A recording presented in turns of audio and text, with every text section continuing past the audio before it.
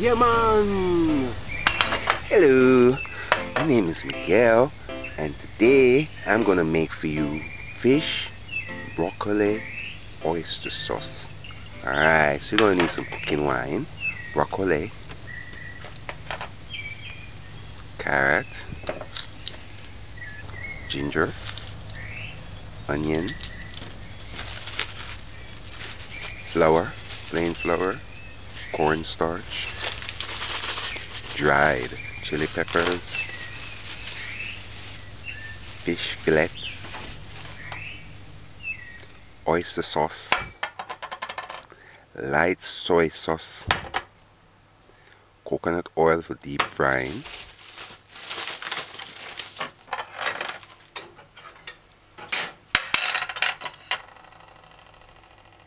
and 4 garlic cloves.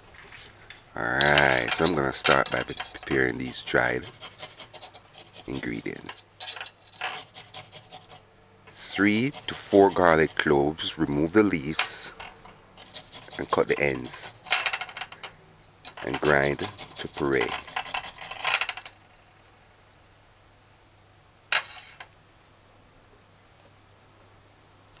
Do the same for the ginger and grind the ginger to puree.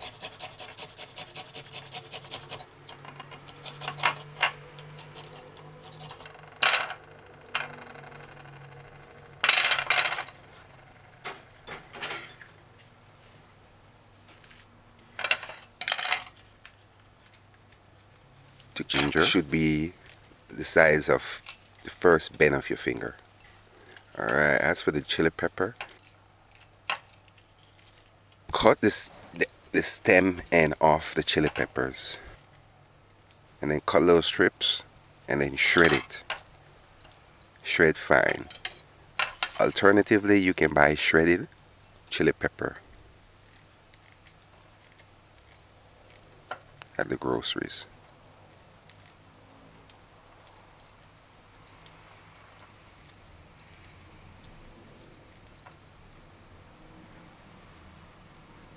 Alright, so I'm just using the scissors to shred the chili pepper. Alright, put this aside for later. Next, alright, you can use any fish fillet. This particular species of fish is banga. Alright, so it's deboned and scaled and the inside is cleaned properly. It's frozen somewhat, but I'm just going to prepare it as well. So cut chunks about half your palm, half the size of your palm, or a little bit smaller. Just do as you see me doing. Cut fish fillet chunks, big chunks.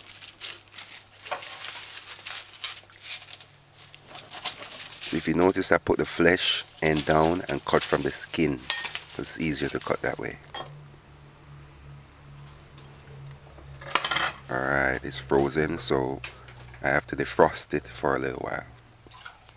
So if you got your fish and it's frozen and you need to start cooking, you just first wash it with some white vinegar and water.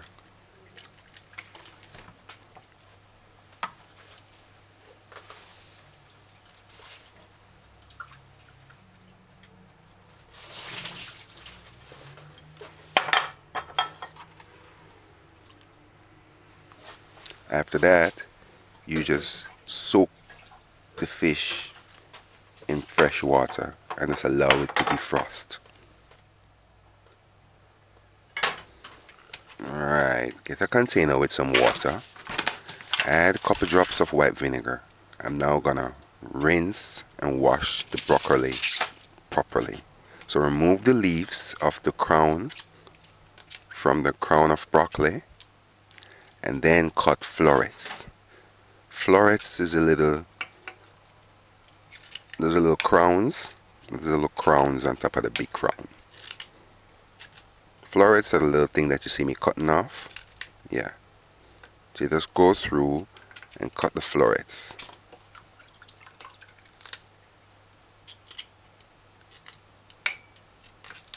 Sometimes I cut the florets with a stem on it, with a whole lot of stem.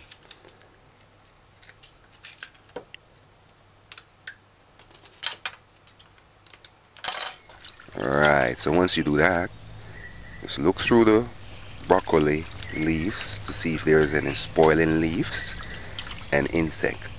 If so, just trim that off and remove the insects.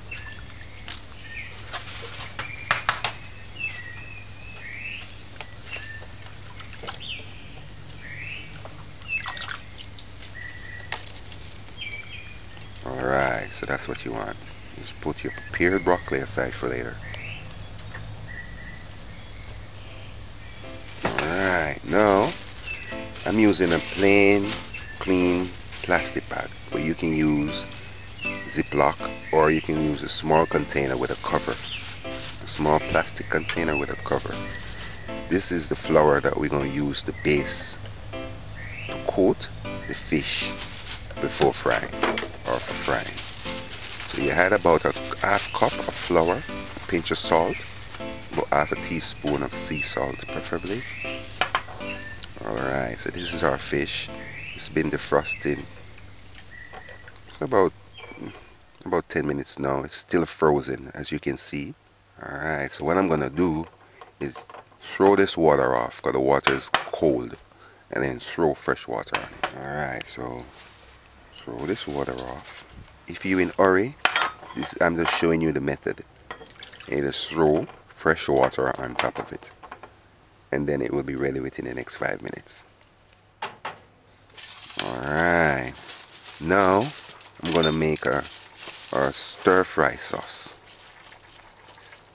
So this is the sauce we're gonna add after the fish is fried and the seasonings are sauteed. We're gonna add this sauce and stir fry the fish with the vegetables. Alright, so add a tablespoon of food cornstarch, 2 tablespoons of oyster sauce.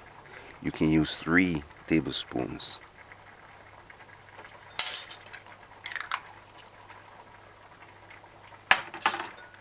If you use 3, it's okay. It will just make your gravy richer. 1 tablespoon of light soy sauce and 1 tablespoon of cooking wine.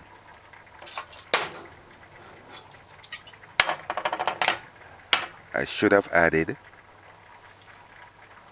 2 tablespoons of regular water as well. So you do that. I didn't in this one because I forgot really.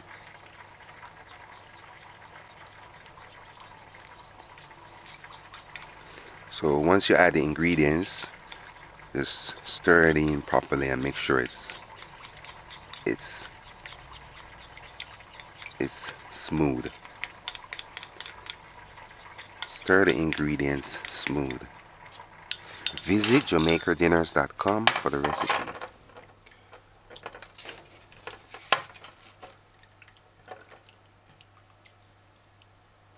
Alright, now these fish fillet chunks are about ready. See, it's soft. There's no ice in it whatsoever. Alright, so once you do that, just do as you see me doing and put a few of the fish chunks in between the palm of your hands and give it a gently squeeze, removing the water. Give it a gentle squeeze, removing the water. Just enough squeeze just to remove the water. You don't want to squeeze it like you're squeezing a rag. You just want to squeeze it just enough to get out the excess water. Alright, so once you do that, you lay the fish chunks on a tray or a flat surface and put them on a thick, non-residue dried paper towel. Clean dried paper towel. And then turn the flesh part of the fish down and the skin up. And just allow it to drain for a little while. Alright, now we're gonna start deep frying. So put to heat a saucepan, put the stove's gauge on 4, medium low. A big enough saucepan where we can do some deep frying. Alright, so while we wait for the water to dry out of the saucepan,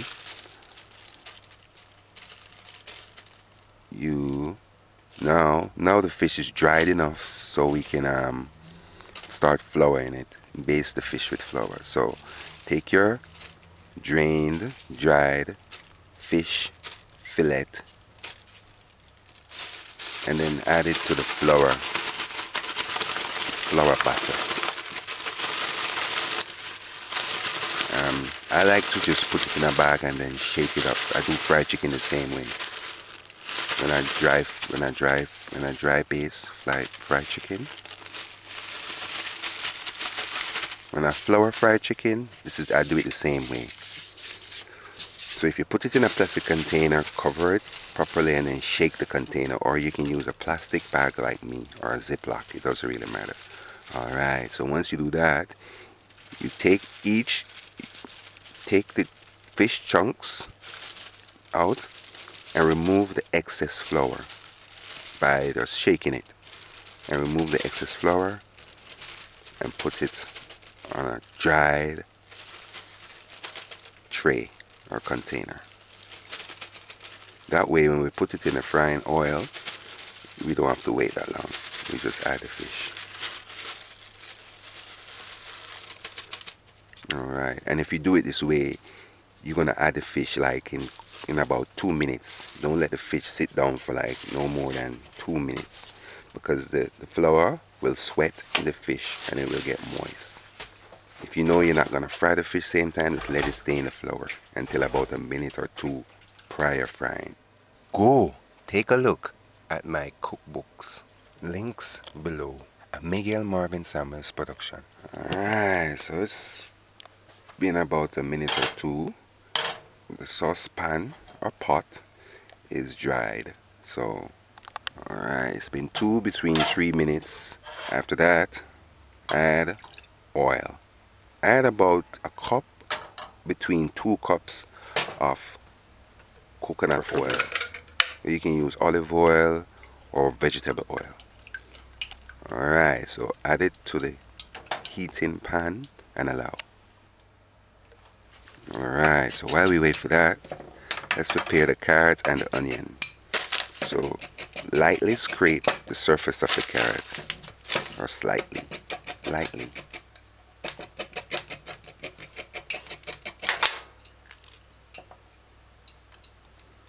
And cut the ends off.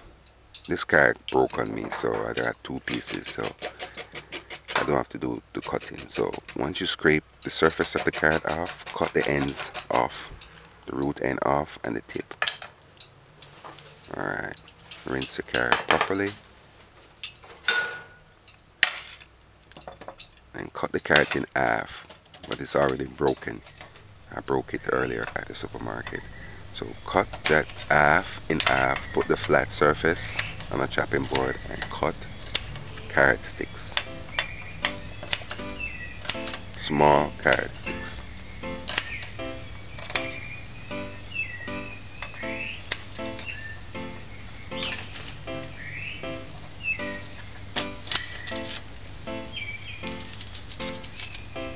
As for the onion, do the same. No, as for the onion, remove the leaf, the skin, cut the ends off, and cut the onion in quarters.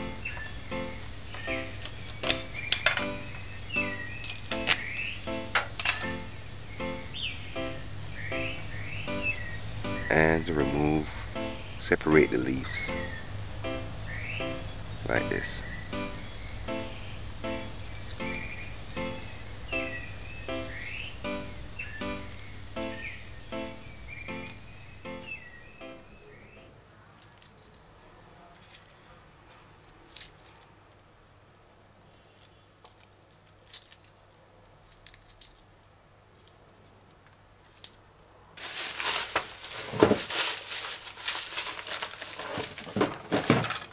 Alright, so put this aside for later. Alright, so it's been about 4 minutes since we added the oil. The stove's gauge is on 4, medium low. And you can see a little smoke. That means it's ready. So one by one, add the chicken, add the fish chunks, the flour, the fish chunks. And you see when you add the oil to the saucepan, don't let it full up no more than a quarter way up or a third way up. Alright, once you add the flour, once you add the flour, the fish, just allow it to fry for about a minute or 2 before you move. Alright, after a minute between 3, the stove gauge is on 4. I didn't move it at all in between the time. You just use a wooden spoon or whatever you got and gently kind of rotate the fish chunks frying in the eating oil and allow. Just make sure that all the fish chunks are immersed under the water, under the oil. You want to make sure that all the fish chunks are immersed under the oil. Alright, 6 minutes now since we start frying. You just go through the fish chunks, should be easier to handle. Just go through and kind of flip the pieces that's been frying at the bottom to the top and the top to the bottom. Alright, 8 minutes. Remember now, I didn't remove, don't stir it every minute. I didn't stir in between the time. Each time you saw me stirring, it's the only time I stirred. Alright, so go through, look at the pieces. You want a nice light golden color. If it's too white, flip the white ones to the bottom and bring the golden, the ones that's frying already, to the top. Alright, the stove gauge is on 4. I'm going to let it stay for about 2 more minutes. The gas is finishing, so it's moving kind of slow. Alright, between 10 minutes and you finish. This actually took 10 minutes, but generally it's 8 minutes. But the gas kind of moving slow, so maybe that's why it kind of stretched to 10 minutes. A tip you see for people who buy gas, when your gas, the tip of the gas start getting red, orange like, that's when it's almost time to finish. Alright, so do as you saw me just did and remove about 95% of the oil. You can use a spoon that scoops and remove the oil, or you can remove the oil like you saw me just did. Just use a spoon to hold the fishes and remove the oil. Alright, you just want half a quarter cup of oil in the pan. So shift the cooked fish chunks on one side and then add the mashed garlic and ginger along with the shredded chili pepper on the other side and allow it to saute. Put the stove gauge on low and allow it to saute for about 5 minutes. A minute in, you see I'm sorry I don't have a wok, but what I like to do with these saucepan is kind of tilt the saucepan to the edge of the flame like I'm using a wok, as if I'm using a wok, and then stir fry. You see, you want the ginger and the garlic to saute somewhat so that when you serve it, it's not a raw on the fish. Alright, so get ready. A third cup of water, a third between a quarter cup of water. If you use quarter cup, it's okay. It will just give you more gravy. But don't use no more than quarter cup or a third. Alright, so it's been about 4 minutes. Stove gauge is on 4. So it's been 5 minutes and the seasoning is sauteed. You stir fry. You kind of gently coat all the fish pieces with the cooked seasoning, and then add the chopped onions and then stir fry. Now would be a good time to put the stove gauge on 4, medium low. I'm sorry I don't have a wok, but just use your saucepan like a wok and tilt it. Get your stir fry sauce, stir your oyster sauce, stir fry sauce. Add it and then stir fry. You gotta be a little bit quicker. You gotta be a little You gotta move a little fast now because stove's gauge is on 4 medium high and it's cooking. Just coat all the fish pieces with the stir-fried oyster sauce and then add the broccoli florets and then stir-fry, stir,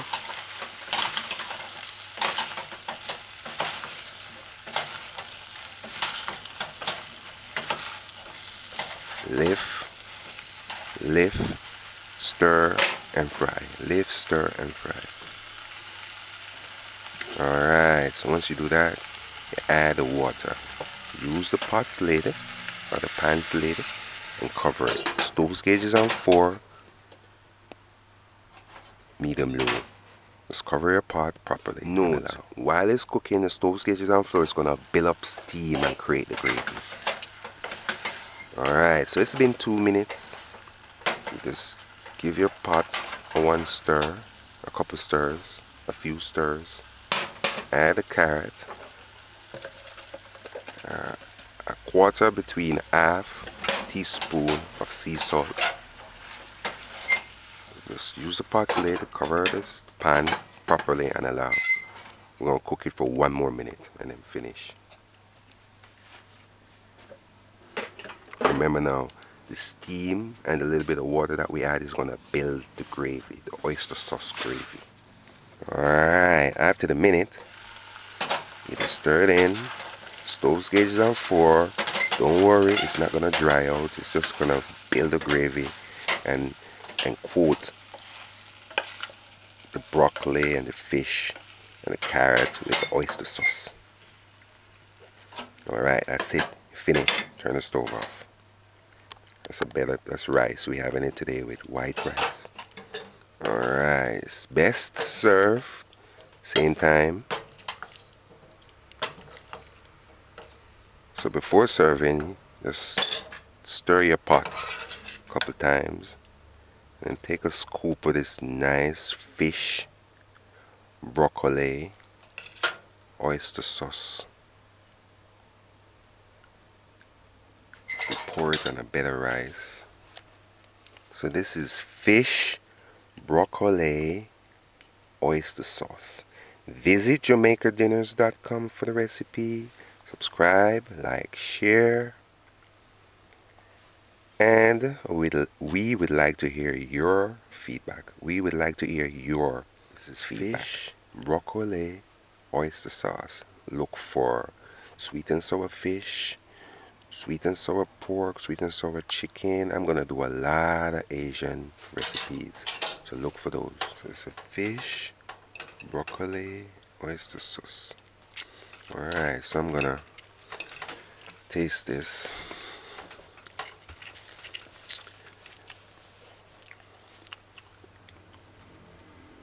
Look how juicy this, look how rich and juicy this fish in oyster sauce look. There are other sauces that you can use, Visit JamaicaDinners.com and I have listed the others that you can use. Alright, so the fish is juicy and delicious with oyster sauce. This meal is awesome. See my seal of approval. The carrot is rich with vitamin C. As you can see, the gravy is on the rice.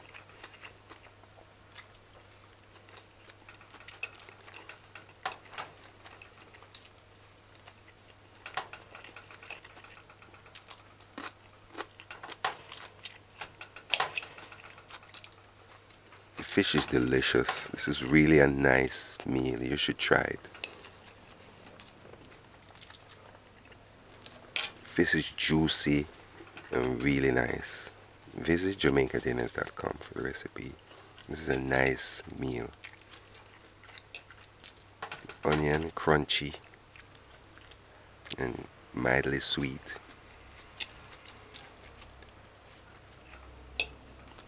The ginger and the garlic kind of blend really nice, giving this meal a semi-tangy taste, a semi-tangy flavor.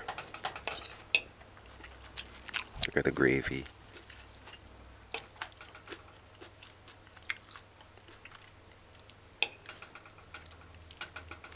This meal is one of those feel-good meal, although most of my meal is.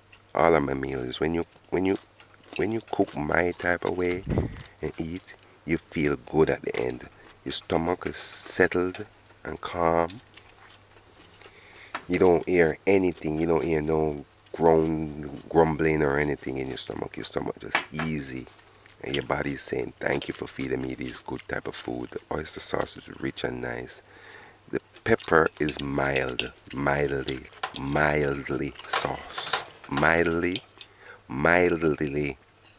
spicy. Mildly spicy. The salt in it is just right.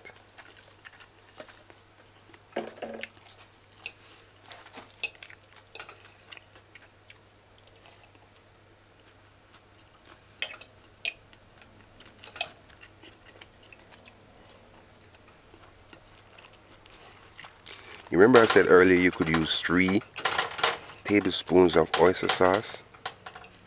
When you do, you could add some more water. You see, you need to understand that the 1/3 cup of water is just a guideline. You can use more, but not too much, because you don't want to kill the flavor.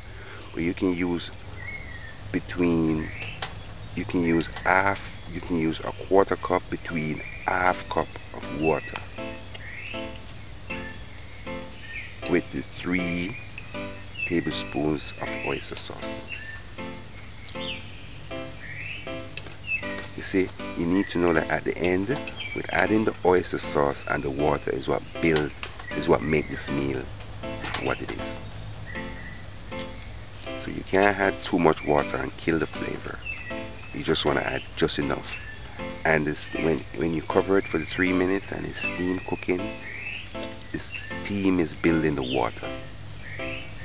You just add the water because you don't want it to dry out. You don't want it to dry cook like. Alright, so you see me enjoying this meal.